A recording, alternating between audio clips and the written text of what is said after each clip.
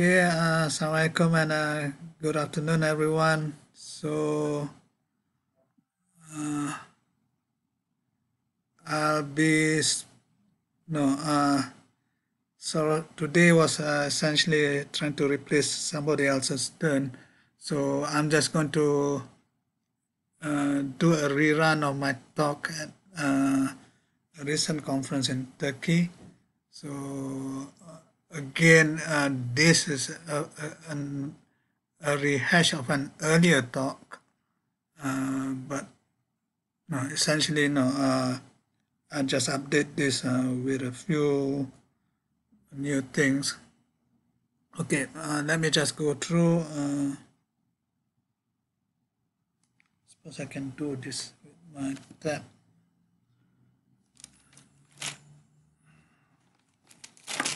Right. So it's on quantization, and some of you probably have seen this, in some form or another. I've been giving this kind of talk quite a few times. So, what's the motivation of this? Essentially, is to find what new things around quantization, and then some reassessment. So also maybe include some new insights from quantum information. I'm not sure whether you can see this cursor. Did you see the cursor somewhere? Anyone seeing the cursor? Okay, great. So I can also use the tab. Hopefully it's not working at the moment. Let me just redo this.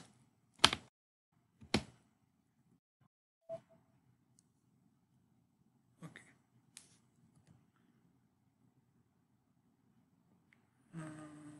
Right. Get rid of that. Okay.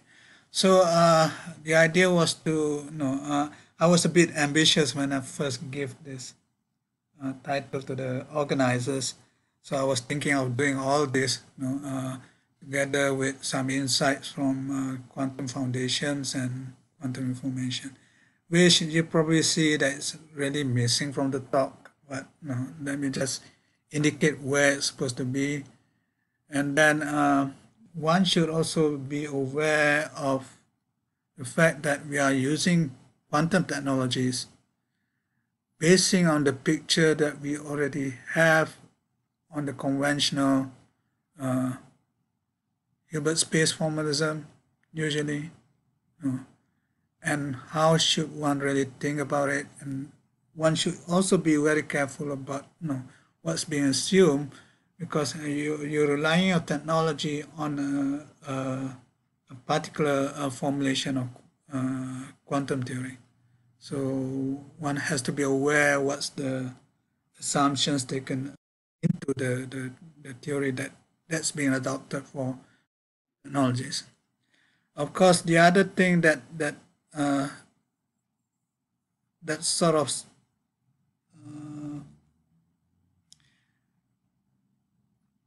crop up during Fauzi's work, okay, was to think about non-commutative quantum mechanics, and also the things that I've discussed with Dr. Syed Hasibul Hassan is how to actually get to the point of using non-commutative differential geometry. Of course, I'm not going to go into most of these things. So the talk at the Istanbul conference essentially just give an overview of what's going on. Okay, so the main, as you probably have seen, the main article that I referred to is essentially from Prof. Tariq, Tariq English. Okay, so this is still the main thing that one needs to look into. Things related to quantum information, things like positive operator valued measures and things like that. You can read this from this long article by Hanosari and Zeman, which is published in Acta Physica Slavica, I think, yes, no, more than 100 pages kind of thing. Okay. So, and of course, non-commutative differential geometry, of course, you have the book by Cons himself, which of course now is typically it's difficult to read. You need to read other things in order to understand this book. Okay, so let me just go through. So I think most of you know what quantization is.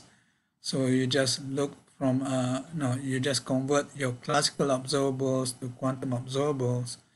And what are classical observables? They are just functions on phase space. Okay, so they are not operators, they are just functions. So meaning to get values from these functions, you just need you need to tell what points you are looking at inside your phase space. Okay. For quantum observables, however, no, there are operators. So the operators will have to act on some states which are given on the Hilbert space. Okay, so this is essentially the conventional idea of quantization. So you go from functions to operators. Okay, and in the beginning there are various rules that people do. I think Dirac was the instrumental person who actually saw the relationship between Poisson bracket and commutator. Okay, so in a way, the traditional quantization is based on algebras. So these both are actually Lie algebras. Okay. And the Lie algebraic aspects is separate from the observables. The observables themselves form an algebra. Okay, so in other words, the Lie algebraic aspects come later. Okay, and which is given by these commutators that people talk about. This is actually first introduced in this paper in 1925. Okay, so the assumption is really that there is a correspondence between the Poisson bracket, but how you actually do the mapping was not really specified. Okay, but there are rules. There are rules that they think they should obey. One of the first rule is essentially linearity. So you can do linear combinations of your observables, and that will amount to linear combinations of your operators. Okay, and then if you take a function of your observable, so this is a function phi onto the observable f, so that would also correspond to a function on the operators that represent f itself. Okay, and this is called von-Neumann rule. And then the Lie algebra correspondence that I mentioned earlier. And then you need the identity, the constant observable becomes the identity inside your Hilbert space. And finally, one needs to reproduce quantum mechanics. Okay, so in other words, this has to be obeyed at some level. Okay, so essentially this is also the problem that one gets when you do quantization, because you need to obey this at some point. Okay, so this is the rules, and there are problems with this rule. This was actually discussed by Tariq and English, okay, in their review paper. In fact, the conclusion that one gets from there was, in fact, any of this, you can even get any three of these rules, and you'll find that there will be an obstruction. So you cannot implement all these rules. Okay? So this was the difficulty. So essentially, what probably the one that sort of people realize that it's not going to work is the one given by it's called the Grunwald-Van Hove theorem. Okay, but let's see what's happening in this particular case. So one should ask the question whether one can actually quantize all observables in principle. So in other words, you can recall that your Voigt-Neumann rule. You say that, okay, any function of your, say, your basic observables are usually being given as your Q and P, okay?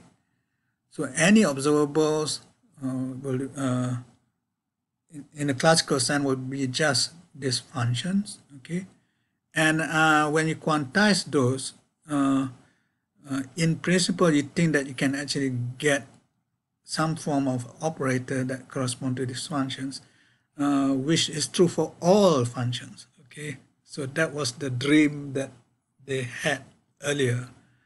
But people realized this very much later, that you cannot actually do that. In fact, in some sense, it should be obvious to algebraists, okay, because your Poisson bracket algebra is an infinite dimensional algebra, okay, and your commutator algebra, usually based on a particular group, are essentially finite dimensional. So there already you should have, one should have realized that that you cannot really quantize all observables. But okay, let's see how it feels. So at the quadratic level, you talk about your variables here being multiplied to each other at second order. So you can have x squared, for example, and p squared. So these are corresponding to the multiplication operator here, and then a differentiation operator here. Here I'm assuming that you can apply your Schrödinger representation. Okay, so you need to have this, okay, together with this quadratic functions, okay, but with this, it's not so much of a problem when it is done separately. The one that's giving you a problem is when you mix variables, okay.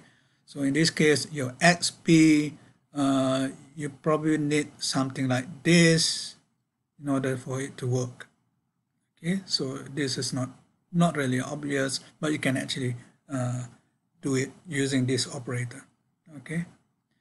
And if you try to sort of do, so these are at the observable level,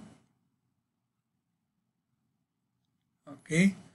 So once you can actually do this, okay, one needs to one needs to extend this, or include this Lie algebraic aspect.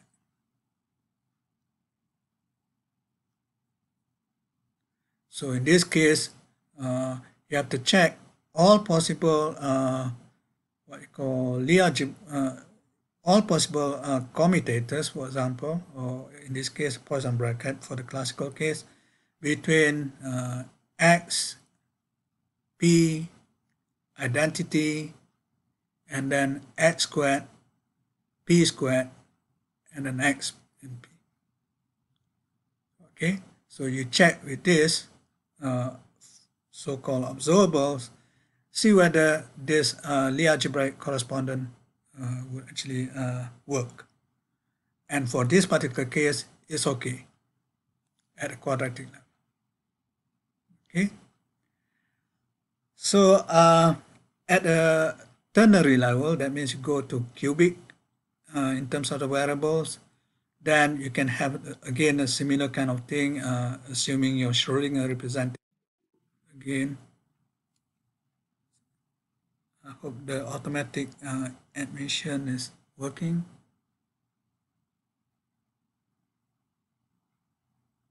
Okay, right. So let me get back. So again, at the observable level, it's going to be something like this. This observable level. So you implement this, so far so good.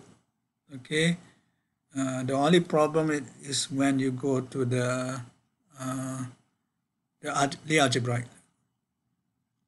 The Lie algebraic level, you can see, for example, this correspondence between this Poisson bracket with this Poisson bracket. Not to say correspondence, I should say the equality of this Poisson bracket with this, okay, together with this constant multiplying them, it's going to give you the same answer as h squared p squared. Okay.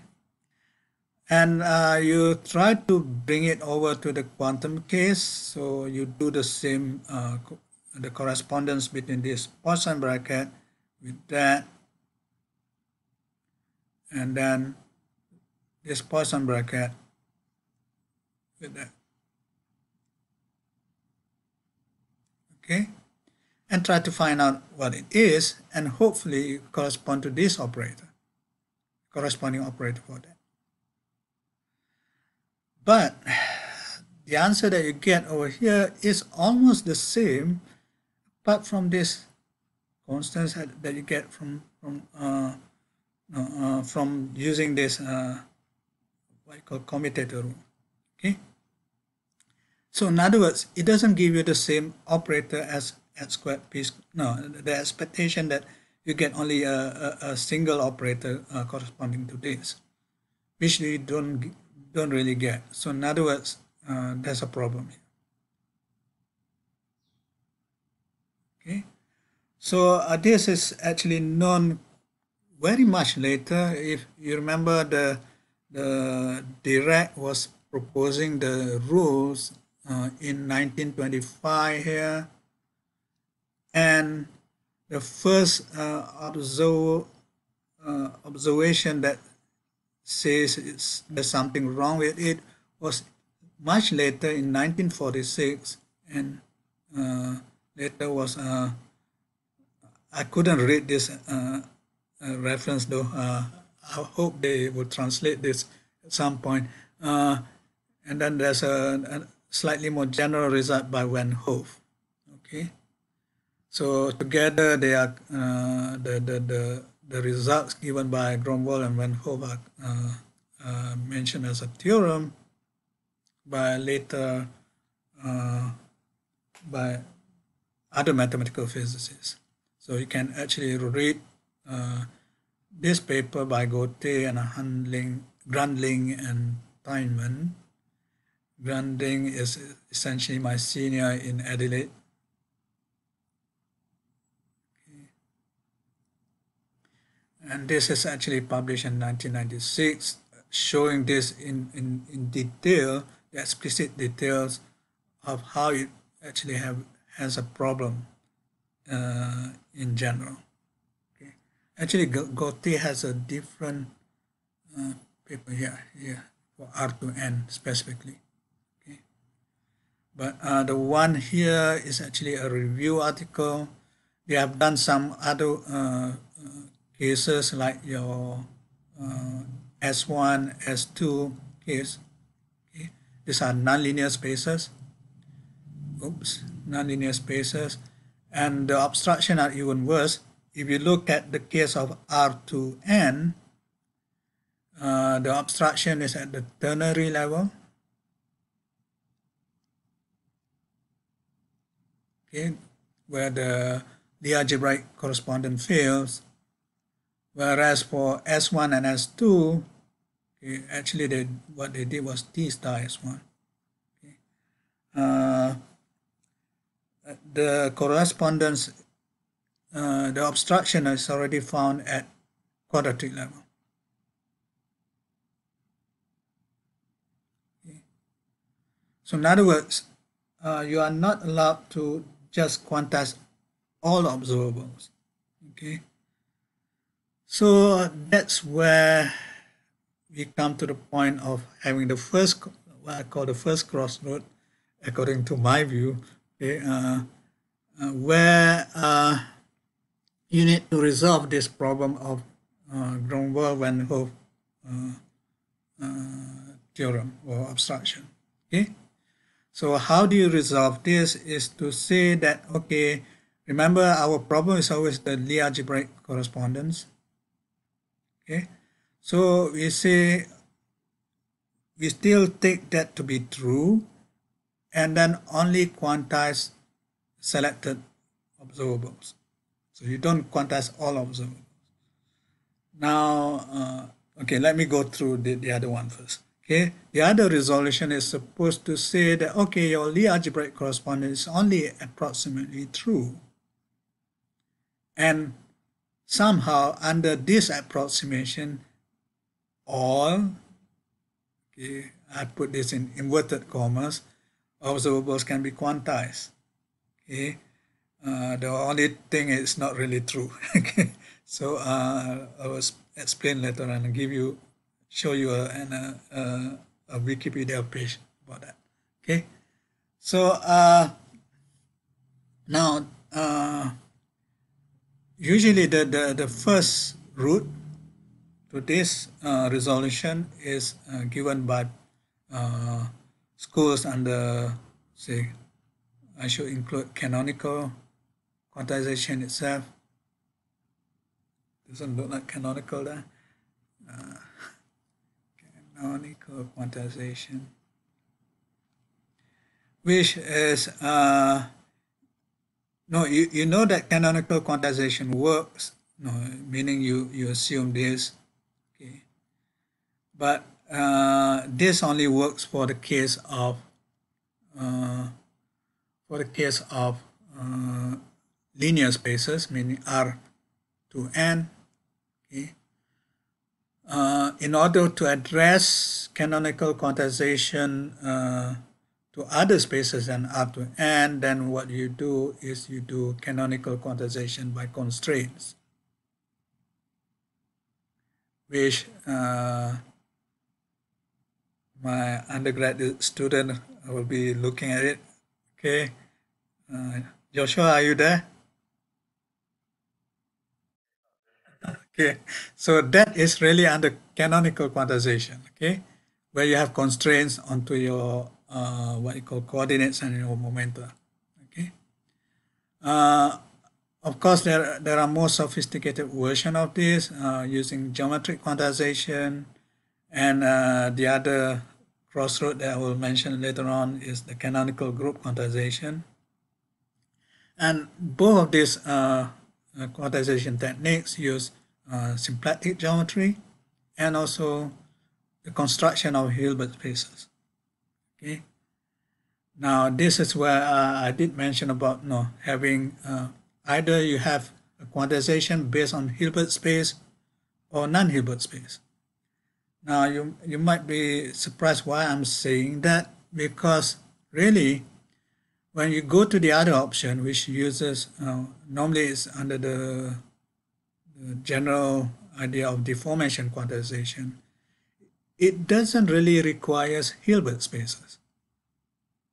Okay, deformation quantization simply extends your phase space. Okay, you extend your phase space or your Poisson manifold. So these are actually classical things. The only thing that becomes non-classical is that you have a deformed product structure. Okay, so the classical case, Fg equals to Gf, that's not going to work because you have another product structure that actually, okay, this will not be commutative anymore. Yeah. Can I ask something? Is there exists any transformation from one type of quantization to others? Yes, there is. Let me finish this first. Okay, I'll show you the way to do it. Well, not me. I'll show you the Wikipedia Okay. that does that. Okay. Right. So let me just this is the thing, because I don't have it. The conference talk was just only 40 minutes, and I know that I'm not going to do much. So I just had one slide to talk about deformation quantization. So the idea is that you deform your product structure between functions, okay, by introducing some kind of a power series. And this power series will come with some operators over here. So essentially a bidifferential operators because it acts on two different functions. Okay. So with this, you can actually define the Lie algebraic correspondence approximately, okay, by taking this star product thing and then take the difference between the two orderings, and then essentially this should correspond to your Poisson bracket plus higher order terms. So do take note at this stage, it's all on the phase space. No Hilbert space are involved. Okay. So the most popular one that seems to work well is the Bond-Jordan operator ordering. So where's the operator ordering comes in is in this bilinear, not bilinear, bidifferential operator. Will actually determine your operator ordering. Okay, so you can insert different operator orderings to here, and then you get a different kind of quantization. Okay, so the one that's popular, the Bond-Jordan operator ordering, leads to what is known as the Moyal bracket. So your Moyal bracket sort of correspond to the commutator in this sense. Okay, so this gives you a Moyal bracket.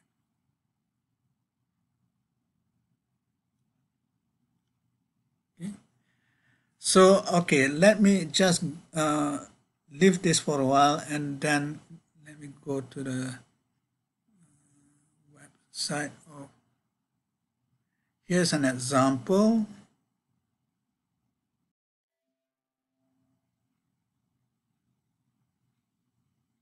This is just a Wikipedia page on, oops, what happens? This Wikipedia page somehow doesn't like what I'm doing. That talk about Wigner-Weyl transform.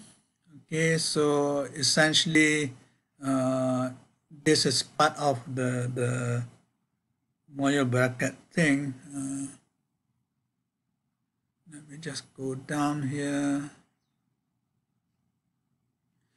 So the idea here, you introduce for any particular functions here, okay, you can introduce so-called operators capital Q and capital P, okay, and that will do the work. So your capital P and capital Q will be some operators which you can now define it as acting on some Hilbert space. So in other words, you have this transition from phase space to a Hilbert space formalism. Okay? I will not go through this because no, the one of the things that I dislike this deformation quantization thing is essentially they involve a lot of this expansion of exponentials, okay, which you can get just like you try to prove Baker-Campbell-Hausdorff formula, okay, that kind of messiness that you can get from this kind of thing. Okay, so the idea is now with that kind of, so you can go from this kind of functions to those that involve these operators. Okay, so you can get all these different operator ordering depending on what kind of quantization procedure that you actually take. Okay, and here is where the Lie algebraic correspondence is supposed to be. And you can see that even in this particular case, they limit themselves to a polynomial degree of at most 2, but the other polynomial can be arbitrary. Okay? And then your Lie algebraic correspondence can be shown to hold. Okay, but let me get before you say, okay, this is much better than say canonical quantization. Let me just go to this point. And normally, deformation quantization school would not try. Well, no, they would not say this too much, but essentially, you can see here. Despite its name, you see the maybe I highlight this. Can I highlight this?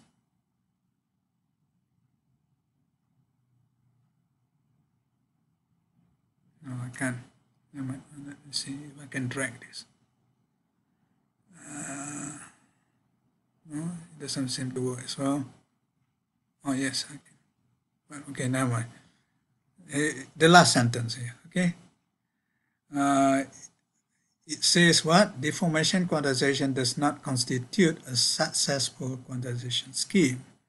Okay, namely a method to produce quantum theory, our classical one, and then you have these operators now acting on Hilbert space, what you call related to the phase space formulation of deformation quantization. Okay, so in other words, no, despite that, what people actually say, no, there is problems. No, that's why I was a bit curious in the beginning. How do they actually resolve it? Well, as you can see, they do not resolve everything. The best that they can do is probably just take one of the observable to be of degree 2, and the other one is going to be arbitrary. That's the best thing that they can actually do, at least for this particular case. Okay. Of course, for other quantization, you might need to see what's being adopted and what's been assumed, and you can again enlarge this a little bit more, but usually you won't be getting all the observables to be quantized. Right. Does that answer your question, Umair? But is there any what we call it special thing about the deformation quantization compared to others? It's for mathematically inclined, what you call mathematically inclined researcher. Okay, they would prefer this deformation quantization for some reason, but those who with physically inclined kind of thinking usually not, because you lose physical sense. See, the correspondence between the observables is not really obvious why you have a particular operator ordering.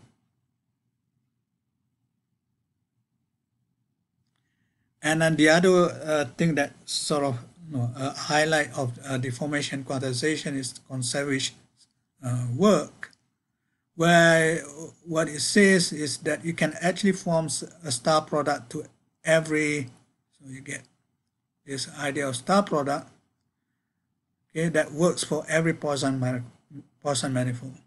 Okay, a Poisson manifold is a manifold with your Poisson bracket structure on it. Okay, so and for this work, it's actually not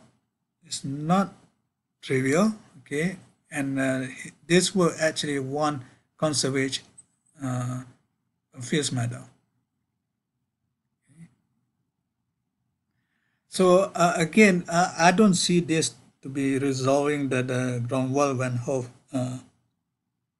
problem. Okay. Now there was another question posed to me by the chairman of the conference. Why do I prefer the say the Hilbert space? Remember that this deformation quantization is based on phase space. Okay. Normally they call it under the generic name of phase space quantization. Okay. remember that your Hilbert space quantization involves cutting half of these field space variables. Okay, we'll get to that in a minute for when you do the geometric quantization. So there are a few questions when I try to compare between the two. There are three different things that I wanted to see. First, or maybe I go to the whiteboard now. See, trying to compare quantizations, for example.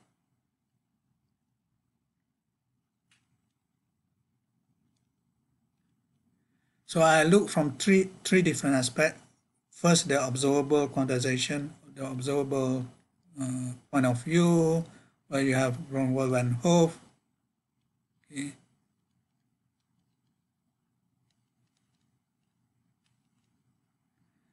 Next, it's really something that again people forget about it after a while, is the idea of the superposition principle.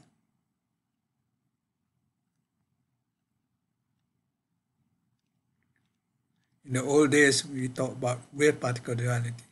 Okay, this is obviously this works when you have a Hilbert space, because your Hilbert space essentially is a linear space.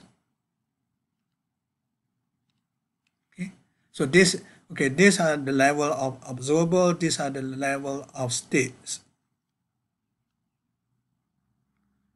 So a Hilbert space, a state which is given by a vector in a Hilbert space allows the superposition principle to work.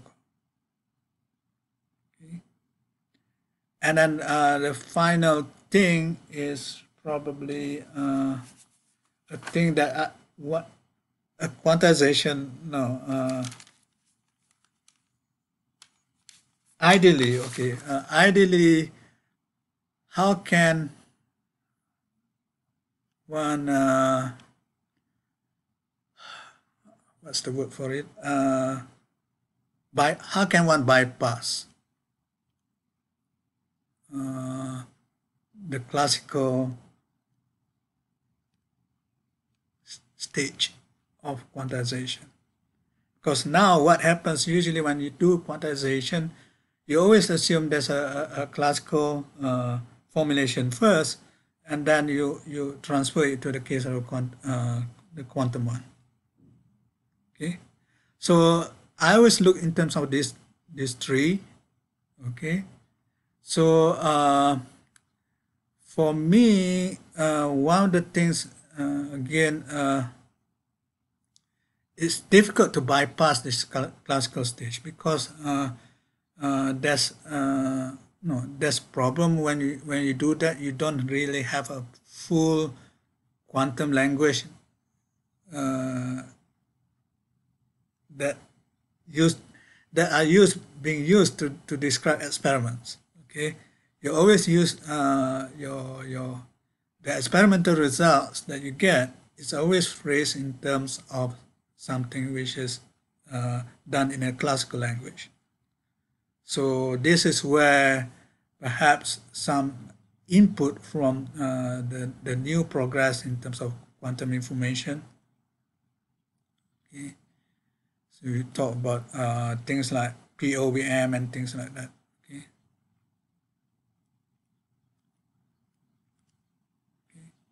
So these are things that I always look through, and also because of this also that's actually another aspect is the idea of state observable duality.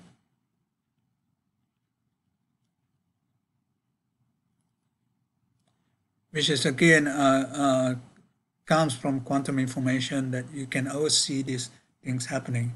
And from the state observable duality, you can actually form things like, you can start to talk about mixed states. Okay. And over there, you know that how to describe mixed states are already your density operators.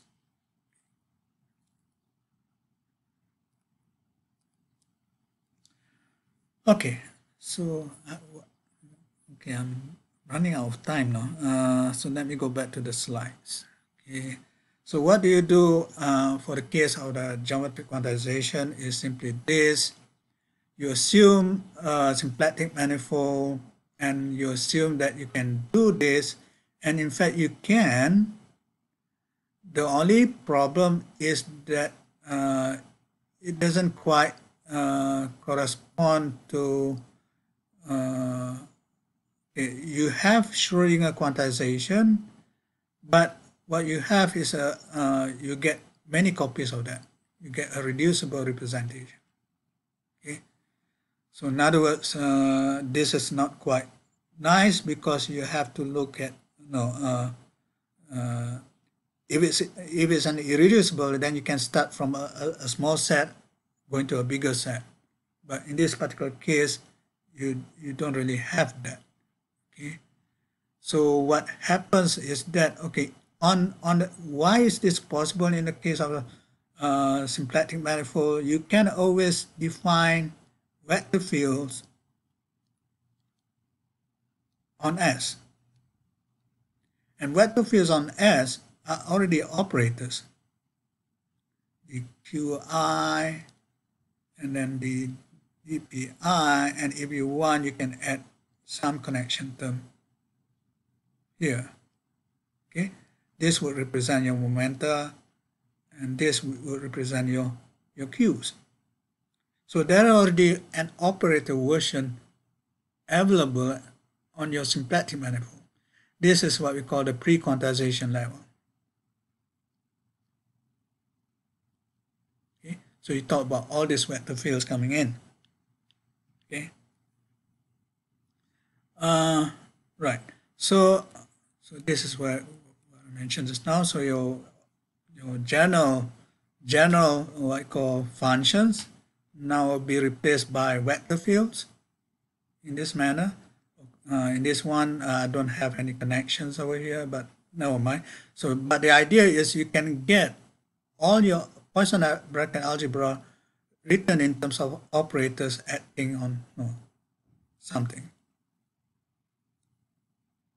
Okay, so one could actually use this pre-quantization map to define the operators, so to speak. Okay, but note that the operators involve both DDQI and both DDPI, which you know that you for the case of Schrodinger representation, you do not really want that. Okay, you need to cut half of that what you call variables. So cutting down half of the variables is known to be is known as polarization in geometric quantization. Okay, so the idea is you can always find some domain where you construct a bundle over the phase space. Never mind what it is. Okay, but the idea is you can always find a section of the bundle in such a way that it obeys this kind of what you call condition. Okay, roughly speaking, what it does is like, okay, I have this configuration space down here. Okay, at the level of the configuration space, okay, I only need to have your DDX or DDQ, whichever. Okay, if I take DDP on this level of the configuration space, then this will actually give you 0. So that's the basic idea of this condition. Okay. The only thing is that, okay, you assume a symplectic manifold, but there are cases where you have symplectic manifold not to be polarizable. So that's one problem. Okay, and this actually shown by Gautier and of course several other mathematicians. Okay. And what do you do once you have found that sort of polarization? Then you start to talk about operators are acting on this domain D, which belongs, your operators act on this particular domain, and then this domain will have an inner product structure. Again, this is not automatic. One needs to make sure what this mu is, the measure. Okay, so you need to do all this, and then once you do all this, and then make sure that all this quantization of the observables behave accordingly with the Lie algebraic structure, and the condition that one needs in this particular case is given by your curvature of this gradient operator, okay, which involves some connection in terms of fiber bundle theory, is equals to the symplectic form. So this is known quite early on. I think probably Costan was the first one. Costan and Cyril. Okay, I think I better wrap things up a little bit. Okay, so the second crossroad is the following. So why do I prefer canonical group quantization, at least to the point of what I've done, okay, is the fact that I would bypass the need for polarization by just considering a special class of manifolds, which is the cotangent bundle. So the idea of polarization, as I said, is to make sure that you have half of your variables sort of goes away. So in other words, in the context of wave functions over the configuration space, okay, so you will only have operators acting on your configuration space in that sense. And this is from the physical point of view, when you do particles on a particular surface or whatever, or particular manifold, your manifold is your Q, your phase space will be your cotangent bundle. Okay? Your Q manifold and your cotangent bundle will give you the phase space.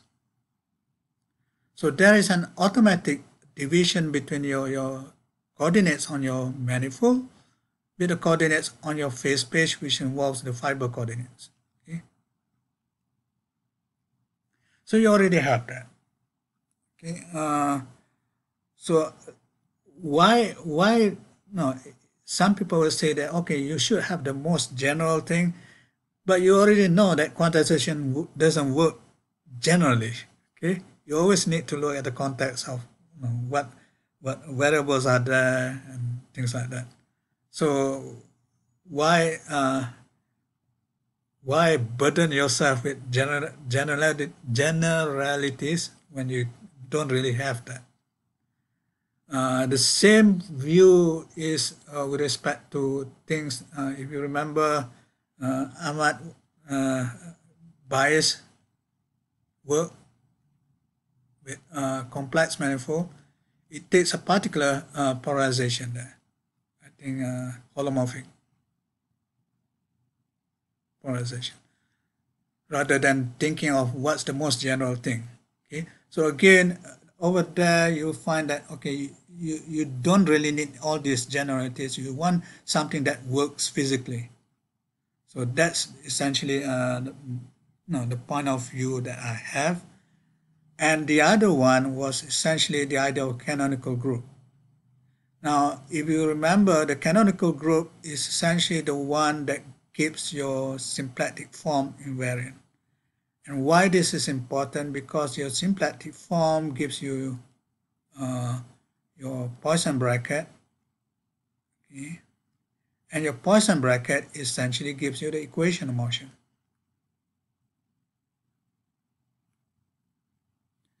So when you compare between the two different quantization schools, one says, okay, you select your observables accordingly so that you have a particular group sort of that preserve this symplectic form, okay? And in other words, when you preserve the symplectic form, you preserve the equation of motion. Okay? Compare this with the deformation quantization school that sort of say that, okay, what we quantize, we'll be quantizing something which is only approximately true for the equation of motion. So that is another, again, this is just my point, a personal point of view, saying that no, you would prefer something at Z to be quantized. In this particular case, the physical content is coming from equation of motion. So that was the reason why the idea of canonical group quantization seems to be attractive to me. Okay. And the other thing about this, once you find a canonical group for the quantization, the canonical group already sort of obeys the geometric character of the underlying space. Okay, and the other thing about it, you can also forget, if you want, you can forget the underlying space and just focus on the canonical group quantization. And this is actually done by people who are doing all this Kirilov's orbit method and things like that. So they forget totally what's the starting point. Here we still consider what's the starting point. Are you guys still there? Because everyone seems quiet. Sometimes I have to. Yes, I'm here. Okay. Listening. Because sometimes what happens is that my network fails and I'm just talking. Okay, so that was the idea. The other part of the talk that I'm supposed to say more is, I'm going to skip all this. I think you have seen this before, at least some of you. Okay, is to connect this with non-commutative quantum mechanics, which Fauzi tends to work on this. The only problem that one has in this particular case is the fact that really, if you want to impose this, you should ask what would be the space that actually obeys this classically. So that was actually a quite something which is sort of one can just simply bypass the idea and then just think of, okay, one of the possibilities is just to think of your symplectic form. You have the standard one, and then you just add in this case theta dq. Let me just write this properly. Theta ij dqi dqj plus usually it's done in terms of ij dpi dpj. Okay, so here for example, this will depend on your q's, but then over here it will depend on your p's. So what precisely is this thing? So even if you understand this in this way, you still have to understand what this theta is supposed to represent. And I'm still stuck with this. One of the possibilities is to look at some I mentioned this to Fauzi before, is operator valued kind of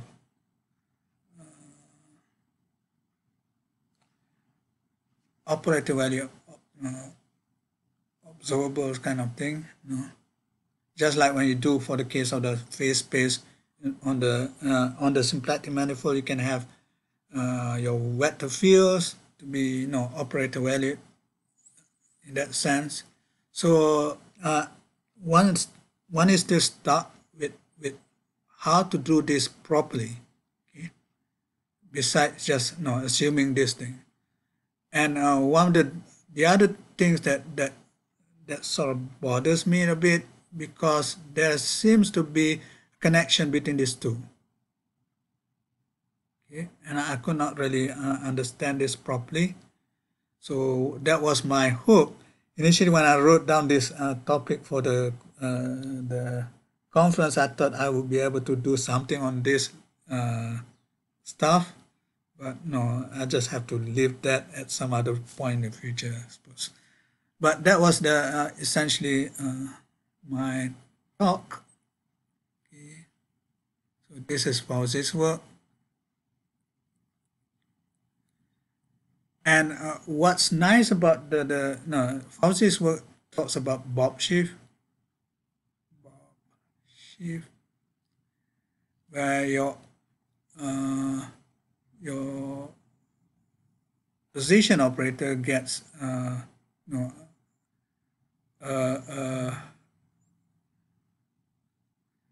momentum operator kind of thing added together, okay? And again, what's the understanding of this?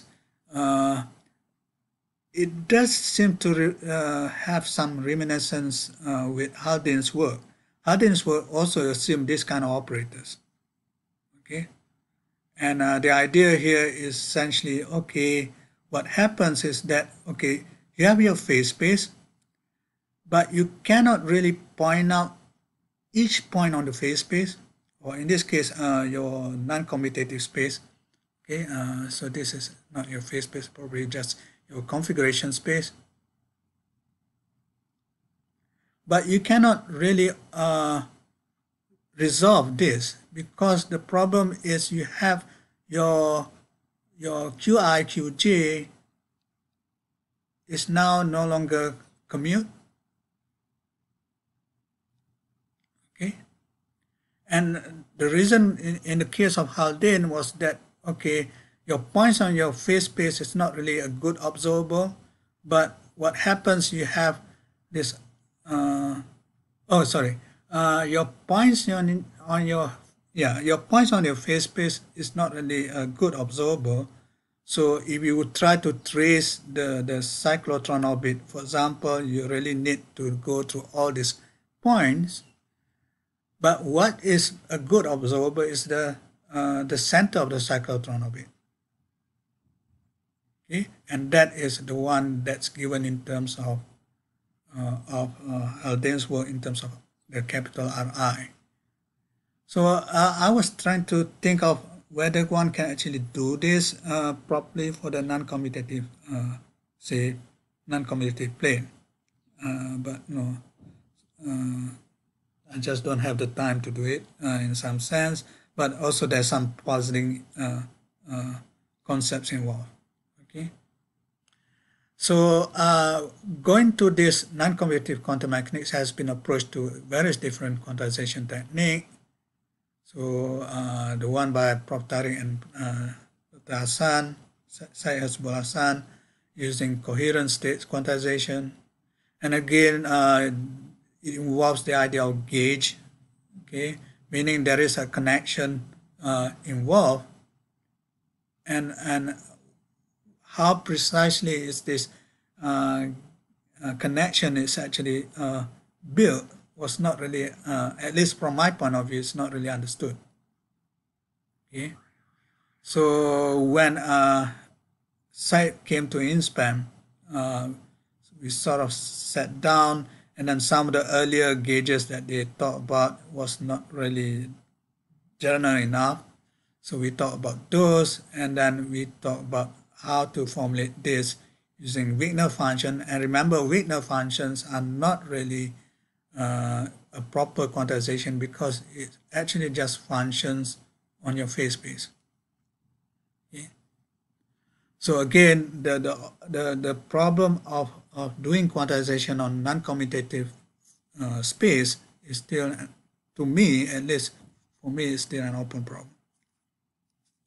So I think that's all that I want to say. It's already gone past 1. Okay. So I acknowledge Syed Asbur Hassan Chowdhury, Fauzi, and Dr. Naresha. Okay. Right. That's it.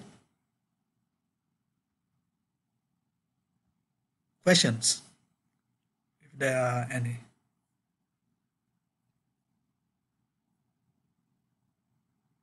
Are you still there?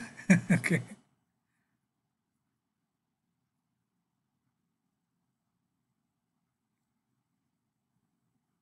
Is Fauzi here?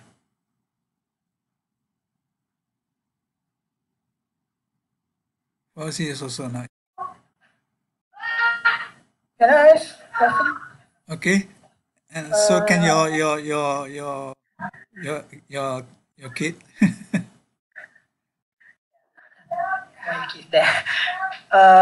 Regarding the relationship between quantization and quantum information, I'm still quite not clear how to relate it, because Well, I don't know, normally people in quantum information, they already assume the quantum system, right? In quantization, we have the quantum yeah, it's not to say that it's the idea. Some of this idea about an example would be the state channel duality kind of thing. Okay. So these are things which I thought that okay, one should be able to incorporate some of these ideas within the context of quantization. Okay. Yes, quantum information always assume that quantum mechanics is at work. Okay. But there are things like things like they talk about POVMs, which was not really known earlier, and that has now become a part of the language in some quantization school, like coherent state quantization, for example. Okay. See, one of the things that we have been avoiding is the functional analytic part. You don't talk about what measures are available on this on the Hilbert space and things like that.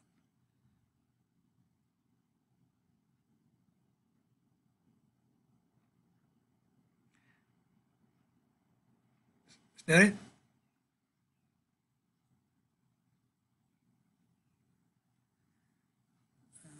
Let me read that properly. I didn't get the first time.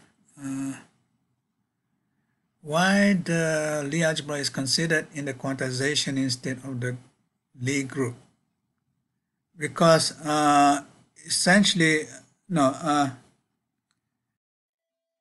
the Lie algebra is actually seen locally. Okay. Your group structure, yes, you have the group structure when you think of it in the global sense. So that's why the relationship between Lie groups and Lie algebras are there. Okay, but at the local level, you only see the algebras. I hope that answers a little bit. So that's why in the context of this canonical quantization, you just focus on your commutators, which are coming from Lie algebras. But when you do things involving geometric ideas, you have to see what groups are that respect the symmetries of the underlying space. So that's why in the case of Chris Isham's quantization technique, it talks about canonical group. Thank you, Prof. Just I have one quick. How we can do the quantization for spin of the particle? Okay, that's a good question. spin doesn't exist classically, right? But what happens, one can have something like, when you take subspaces, you can have, okay, first of all, anything of angular momentous type kind of quantization involve finite dimensional Hilbert space. And finite dimensional Hilbert space can only come from a compact space. Let me go to the whiteboard.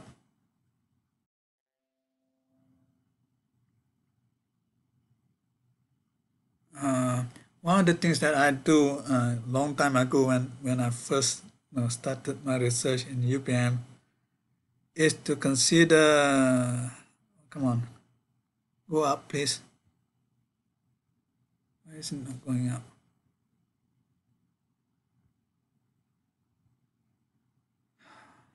I'll just clear this thing up. Clear. See, all your finite dimensional Hilbert space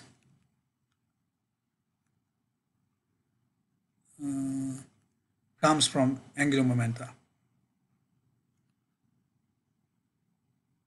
right? This includes the case of spin. Okay. So how can you actually think classically, this idea of spin is in the context of, let's consider the case of your configuration space, your Q, to be, say, R3 minus a single point. Okay. So really your space in this particular case is something like this. So you have this origin here, for example. So you puncture the space, and this gives you something. The topology of this is roughly S2 cross R. So if you take this kind of the topological nature of this space, okay, it will your particle sort of goes around in this space in R3, but it can never approach this point. Okay, that space will have this topology, and that topology will have this part which is a compact space.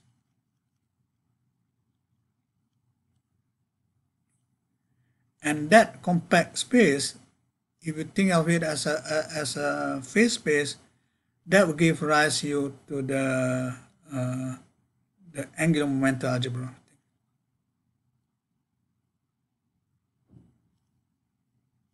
And remember, angular momentum algebra is only local.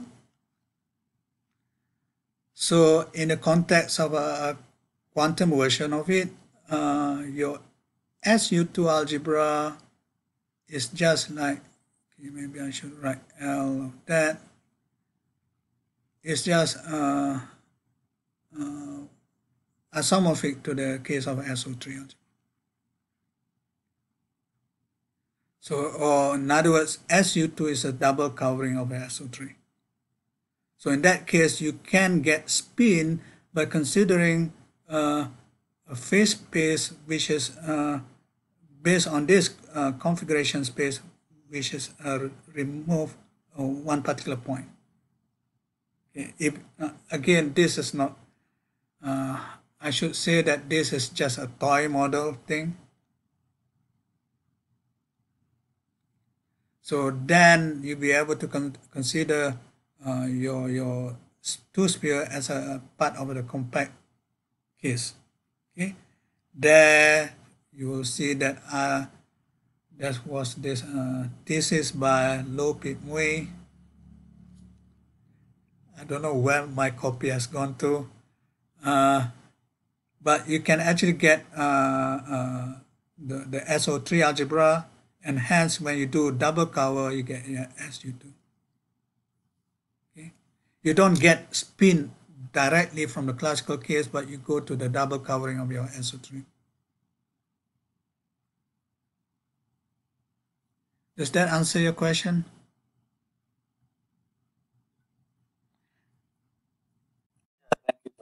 Okay. Even in the case when you know the Wigner classification of particles, for example. So when they try to classify those particles under Poincaré group, okay, then you'll find that what you need is essentially because of the thing that was considered is a projective representation of the Poincaré group. So when you do the group itself, you can go to the double cover, for example. So you get SO3 being replaced by SG2.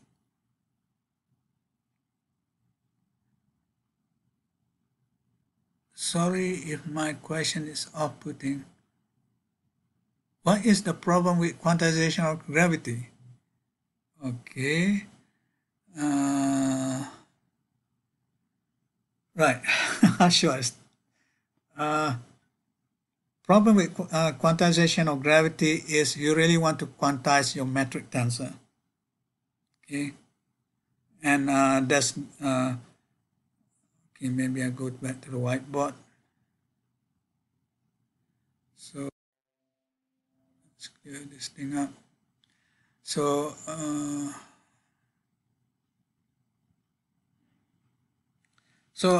really what you need is to quantize G mu nu.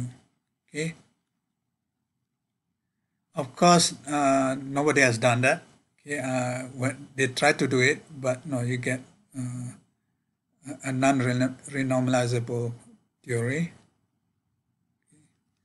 just because of the fact that this has dimensional couplings and things like that. So you get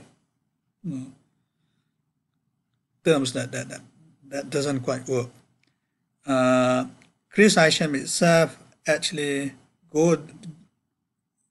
simplify this a little bit, goes to the point of replacing your space-time by just looking at the three-dimensional metric, GIG.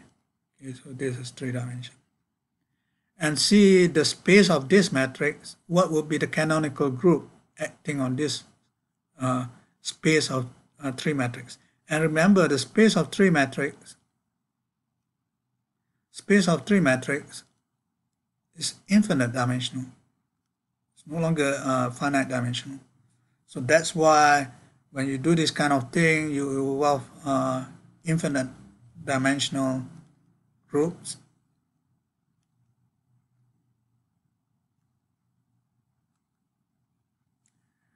In my PhD work, I did attempt to put strings on the torus. Now, strings can be thought of as the maps of S1 onto Tn, and whatever the map is, for example, say psi, so the configuration space of this would be the space of these maps.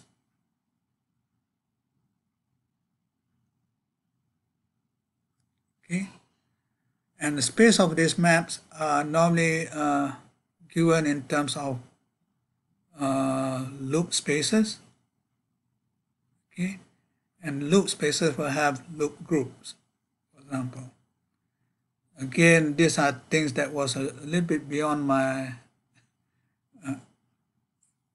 effort at that time to look into this. Okay, so anything involving field theory will involve infinite dimensional groups. So that's why when it comes to doing quantum field theory, you do it differently. Okay, you don't go through this quantization kind of thing. Instead, they talk about second quantization. Okay, you do the first quantization first, and then after that you do the second quantization. Does that tell you answers your question.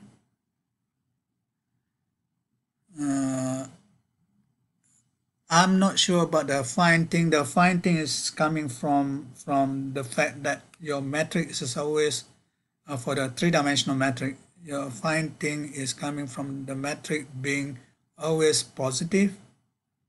Okay, you don't have that opposite signature of the time. So because of that, you want to, let's say if I do a transformation from one metric to another metric, so that you remember the symmetry transformation, turning from one metric to another metric, it must obey the positivity preserving thing. So that's why you have the idea of a fine group coming in. Any other questions besides that? We have gone 20 minutes past, so I think I should stop. One question, last. Okay, go ahead. Possible to study, I think this is a repeating question, entanglement from quantization perspective. That was Because your I found a paper, I think, in the result in mathematical physics. They use scalar quantization and entanglement. Okay, I do not know what that is, but the initial problem that I posed to you was that, right? So, but the idea is perhaps a bit more subtle than that, I think, because when you talk about quantization, there you're involving subspaces, so these are things that probably is not really. I can't really put this in a kind of a systematic procedure.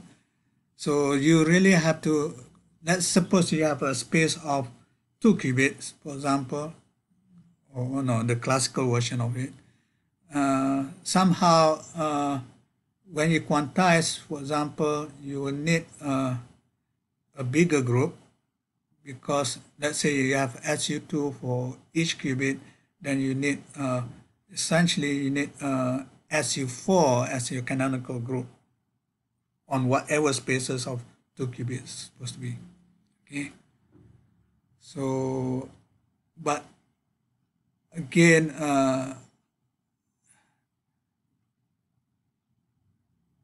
how precisely this can be formulated is the thing that sort of still puzzles me.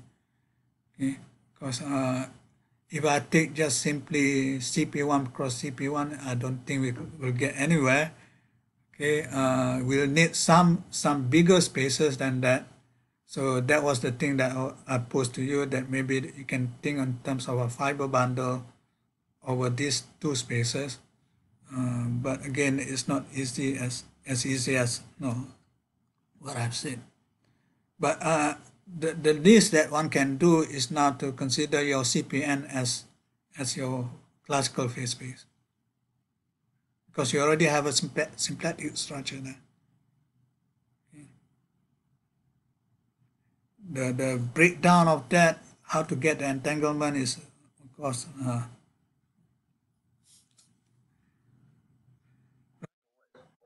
What is the meaning of entanglement in classical?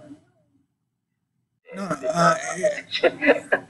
No, in that particular case, if you frame your CPN as your classical phase space, right?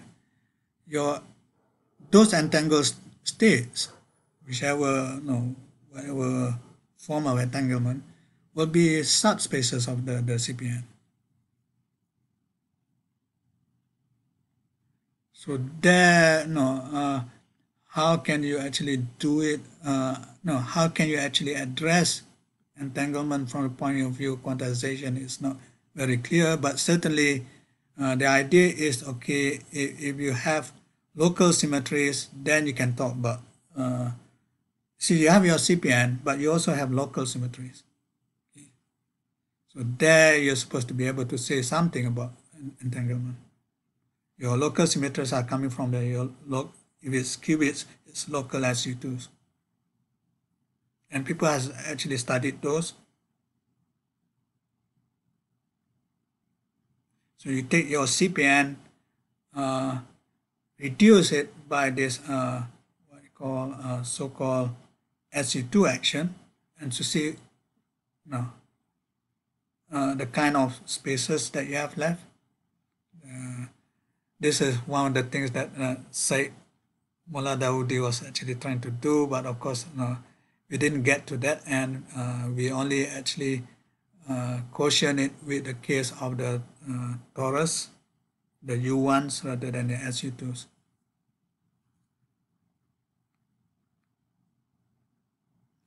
Okay, any more last question before we stop?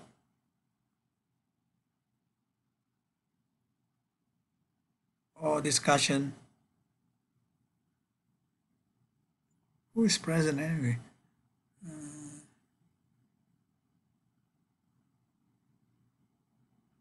Okay.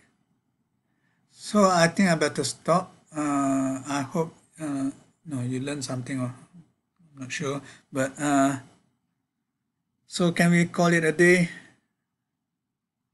Okay, thank you everyone.